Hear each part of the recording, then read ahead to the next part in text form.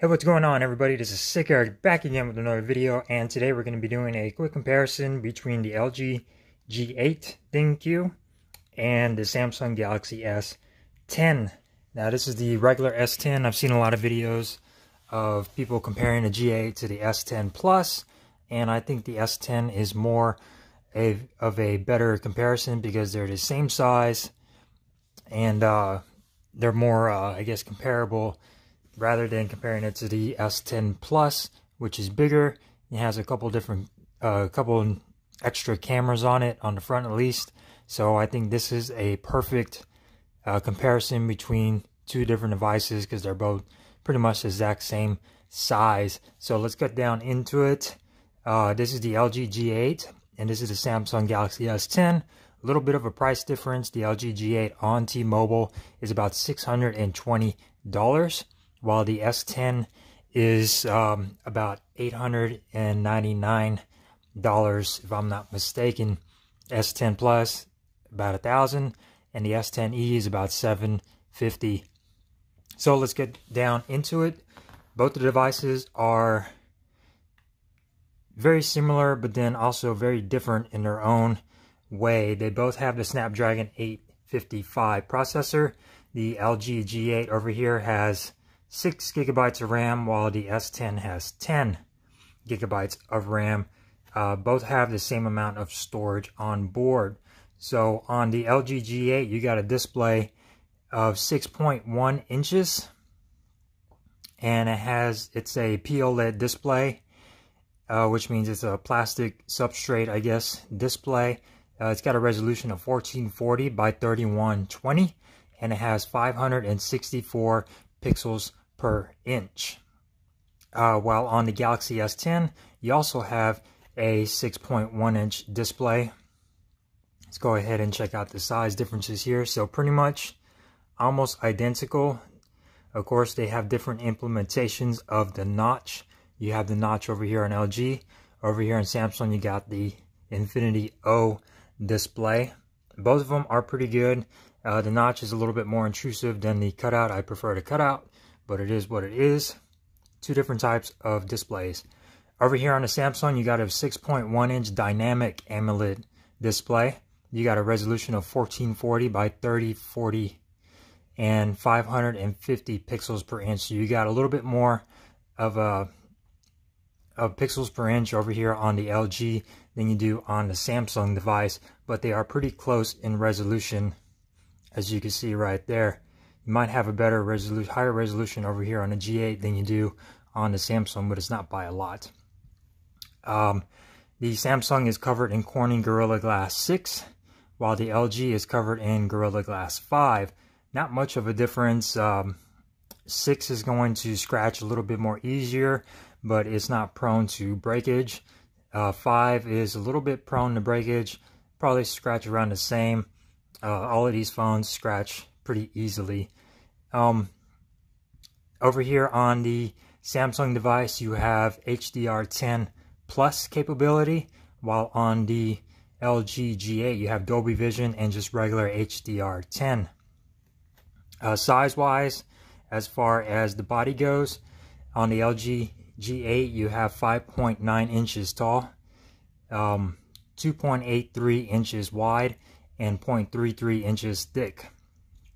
As you can see right there, pretty similar in size, while on the Galaxy S10, you have a 5.90 inches tall, 2.7 inches wide, and 0.31 inches thin. So it's a little bit thinner than the LG G8. About the same size as far as body. The G8 is a little bit taller, as you can see right there, and a little bit, they're about the same with LG being a little bit wider. And as far as thickness goes, you can see the LG is a little bit thicker than the S10. They both have Android 9 running out of the box. Of course, Samsung has their One UI on top of Android, which is their skin, and I personally find this a lot more pleasing and a lot more nicer to view. Everything is just, you know, easily accessible on the S10. The LG you have their LG UX 8.0 skin on top of their Android 9, which it can be a little dated, but there's really nothing wrong with it. It's just personal preference. Personally, I wish either one of these could create a full stock Google interface. That'll be awesome. Adreno 640 on both of the devices. On the S10, you have 8 gigabytes of RAM with 128 gigabytes of internal storage, and they both offer micro SD card expansion up here up to 512 gigabytes. And then on the LG, you have the micro SD card slot down here on the side. Samsung is at top. So very similar in specs. They both perform great. None of these phones are slow by any means. They are both very, very fast and very snappy. Both of these devices have the Adreno 640 GPU. So really good as far as playing games and graphics and stuff. No issues whatsoever on any of these devices. Now, going on to the cameras, here's where things get a little bit interesting. We're going to go ahead and start with the LG G8. Go ahead and set the Samsung down. So on the LG G8, you got a 2-camera setup on the rear. The first main sensor is a 12 megapixel f1.5 sensor, and it has optical image stabilization and autofocus, and records up to 4K 60 frames per second. The second sensor is a 16 megapixel f1.9 ultra wide with a 107 degree field of view. No optical image stabilization on that one, I don't think. So very, very similar in cameras. The front facing camera is an 8 megapixel f1.7 autofocus sensor, and it records up to 1080p 60 frames per second. And you also have a time of flight sensor, which is embedded into this notch up here at top. It's what LG is calling their 3D Z camera, which helps with facial recognition, air motion, and their hand ID. And you also have 3D facial recognition, which is just as good as Apple's on this device, the LG, and it can read your face even in the dark. So really, really cool extra things right there that the LG has as far as facial recognition and security. So going on over to the Samsung, you have a different camera setup. You have a 3-camera setup on the rear. The first camera is a 12 megapixel f1.5 dual aperture. It also switches to an f2.4 on the Samsung, and that's the main sensor. And they've had this ever since the S9 and then the Note 9, and now we have it on the S10. So really, really cool there. You also have autofocus and optical image stabilization, and you can record 4K up to 60 frames per second as well. The second one is a telephoto lens at 12 megapixels with an aperture f2.4, and that allows you to have 2 times optical zoom with autofocus and OIS. The third camera is a 16 megapixel f2.2 ultra wide camera with a 120 degree field of view. So you have a wider field of view with the Samsung camera. As you can see right there, you have a wider field of view with the Samsung regular, and then telephoto, you get to zoom in a little bit. So you have different options as far as fields of view with the Samsung device. On the LG device, you just have the 2 regular and then the 107 field of view with the LG, which is perfectly fine for me. I really don't care for telephoto lenses. As far as zooming in, I prefer just having a regular lens and a wide angle lens. With that being said, going on over to the sound area. Now both of these devices have special sounds on them. The Samsung, you have Dolby Atmos on board, and this has different sound settings for movie, music, and voice, while on the LG you have different sounds as far as DTS goes, sound quality effects. you have your quad DAC, 32-bit quad DAC on the LG G8, which offers top-of-the-line audio when it comes to plugging in your headphones at the bottom. The Samsung, the audio is just fine. It's not going to blow you away, but the audio on the LG G8 is definitely a lot better. As far as external sound, they both have stereo speakers. The Samsung uses the earpiece up here as a secondary speaker, and then you also have the bottom firing speaker here at the bottom. And then the LG G8 is using what they're calling the crystal OLED sound, which means the sound comes from the back of the display around here, and then you also have the boombox speaker down here at the bottom. So two different types of stereo speakers, two implementations, different implementations of each one. As far as battery goes, this Samsung has a 3400 milliamp hour battery, while the LG has a 3500 milliamp hour battery. Both have quick charge 3.0, and both have fast charging and fast wireless charging as well. The advantage the S10 has over the LG is that it offers reverse wireless charging, which means you just put your phone down and you could charge either your smartwatch, the Galaxy Buds, or another phone on top of here if you choose so. Let's go ahead and check that out, and let's see if we can get this to work. Where is it at? So wireless chair, so we're going to put it down on there, and then we're going to set the LG on there, and as you can see, it is charging it. Really cool feature. If you want to impress your friends, I wish the LG had it, but it's just a feature there, really not that serious. That is one advantage the Samsung does have over the LG. As far as features go, they both are very feature-packed devices. On the Samsung, you have the ultrasonic in-display fingerprint sensor inside the display, which is really cool.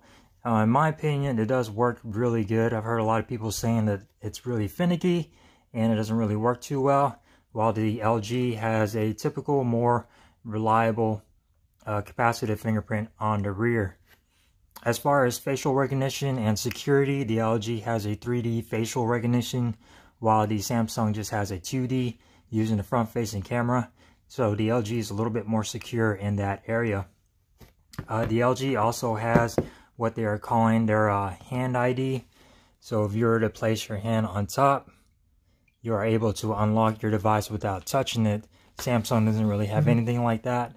Their feature is the in-display fingerprint sensor, and then you both still can have pins or passwords on here as well to unlock your device. The LG also has knock code, which means you're able to tap on the display several different places to unlock your device as well. As far as other features on the LG G8, you get the boombox speaker, which is at the bottom, and what this uses is the resonance chamber, the insides of the device, to amplify the sound. So if you put it on a desk, it'll amplify the sound a little bit more, and then you also have that front-facing sound coming from the display. The Samsung over here has stereo speakers, which in my opinion does sound a little bit clearer and louder than the LG, just more detail, but the LG still has pretty good sound regardless. They both have Bluetooth 5.0. They both have USB Type-C charging at the bottom. They both have always on displays, as you can see right there. Different types of always on displays, but they both have always on displays. The Samsung has Wi-Fi 6, which is a little bit faster. I'm not sure which version the LG has, but I'm sure it's not Wi-Fi 6. The Samsung does record HDR10 plus recording and playback, while the LG is just going to do your regular HDR10 playback. Both the devices are IP68 water and dust resistant, and the LG, like I said, has the fingerprint sensor on the back, while the Samsung has it underneath the display. Now the Samsung is really cool It has different, you know, features to make it really cool, but then the LG also has this little, you know, tricks up its sleeve as well, you know, with the facial recognition, the hand ID, and the air motion gestures, which I do not use. As far as colors go, the Samsung comes in several different colors. You get the Prism White, which is this color right here. You get a Prism Black, Prism Green, Prism Blue, and a Flamingo Pink with the Samsung device. On the LG, you get the Platinum Gray, Aurora Black, Moroccan Blue, and the Carmine Red, which is this color right here. Here in the States, you're probably just going to get the Platinum Gray, the Black, and the Red. This is a T-Mobile exclusive version, I guess, color you want to call it. But both the devices are really, really good. They're both really, really fast. No issues here. Now, as far as, you know, which one's the best, I'm not going to say like this one's better than this one. They're both really, really good devices. They both offer their, you know, unique features in different ways. As far as size goes, let's go ahead and do a quick size comparison on the two. As you can see, the backs very similar, glass on glass construction with the metal frame. The LG is a bit taller than the Samsung, just by a little. They both have aluminum sides. You get more of a grip over here on the LG since it does not have that curved display like the Samsung does. So no accidental presses over here on the LG G8. Both of them have buttons on the left hand side, volume rocker. The G8 does have a dedicated Google Assistant, while the Samsung has a remappable Bixby button. On the bottom, they both have 3.5mm headphone jacks, which is really nice. They both have USB Type-C and the bottom firing speaker as well. Right hand side, on the Samsung, you get the power button, which is a little bit higher and a little bit, in my opinion, too high compared to the more reachable area on the LG G8. G8 also has the SIM micro SD card slot over here. Up top, you have the micro SD card SIM card slot on the Samsung, and both the devices have a mic up here as well. We could quit getting some accidental touches on the LG. And on the back, they are different as well. The LG has a fingerprint sensor, 2 cameras. You do have a camera bump on the Samsung versus the no camera bump on the LG, which is a really, really nice feature. But the Samsung's is not too bad, as you can see right there. So really, really not too bad. The only disadvantage that gives that to the LG G8 is that it is very slippery. You set this on the table, it will just slide on off. So get a case if you're going to get either one of these devices, but especially for the LG G8, get a case. Trust me, you don't want to break your phone. But both of these devices are really, really excellent. A lot of people are saying that the LG can't compete with the Samsung, but you know, it's still a really, really good phone, especially for the price, $620 compared to $900 on the Samsung S10. And you get a lot of features. You get an excellent display. Both of these displays are AMOLED. They both look really, really nice. Deep blacks, just really, really nice displays. The Samsung might have a better display, but the LG is no slouch. It really comes in at second, and it really has a nice display. So a lot of these phones, both of these phones offer a lot of features. They're just different as far as price goes. The LG does have a couple different useless gimmicks on there with the hand ID and the air motion, while the Samsung just keeps it real. They have these in-display ultrasonic fingerprint sensor, kind of a gimmick, but it does work. And it may not work as well as your traditional capacitive fingerprint sensor, but it is really cool to have. You have the reverse wireless charging on the Samsung. You have a better implementation of the notch on the Samsung versus the notch on the LG. You have the hole punch cutout right here. Prefer that a lot better compared to the notch up here, but the notch on the LG is there for a reason, to house all of those sensors, so that's fine. I'll give it a pass on that. With that being said, guys, if you got any questions, post them down below in comments. Don't forget to subscribe. Hope you enjoyed this video comparing the LG G8 and the Samsung Galaxy S10. Two excellent devices. You can't go wrong with either or. Excellent performance, excellent displays, excellent sound quality, and just overall really good flagship devices for this year right now. So don't forget to subscribe, hit that little notification bell to get future notifications on my future videos, and I will see you guys in the next one. Peace.